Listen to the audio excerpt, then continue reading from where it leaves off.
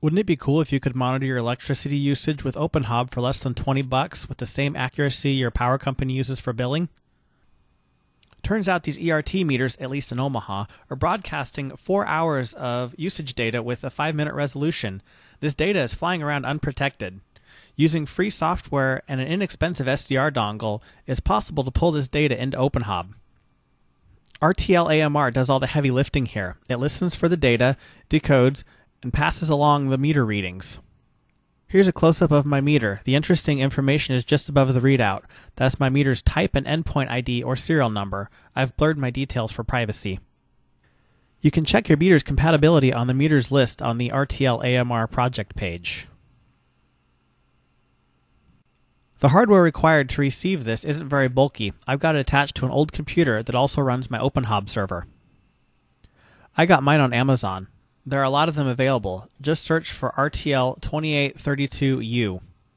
On the rtlamr protocol page, I'm looking at the IDM interval data message because my usage over the previous 5-minute interval is one of the most important data points for changing my usage. Specifically, I'm looking at the fields for differential consumption.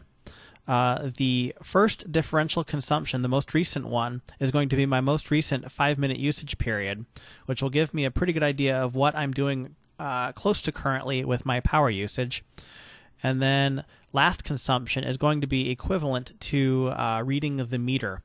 Interestingly enough, my meter only shows 5 digits on the front, but the rtlamr data shows 7 digits, which gives me hundredths of a kilowatt hour. So checking on my electric rates, in the summer it looks like I'm paying 11.42 cents per kilowatt hour, and that's just a flat rate. Looking more closely at my usage trends, it seems air conditioning is my biggest use by far. Starting with a quick overview of how this actually works. The meter broadcasts the 5-minute interval data on a set schedule. The RTL SDR dongle receives it.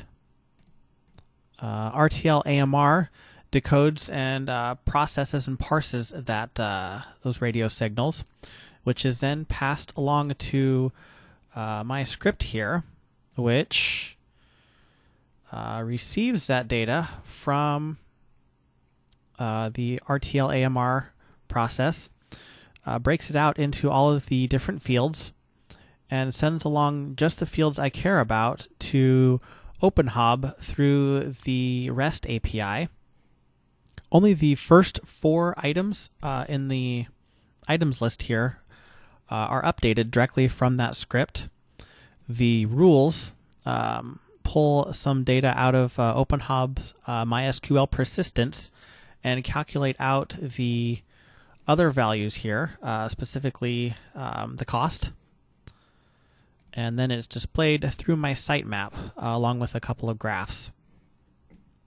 Then I see those numbers, look at what it's costing me to run the air conditioner, and I dial it back a little bit.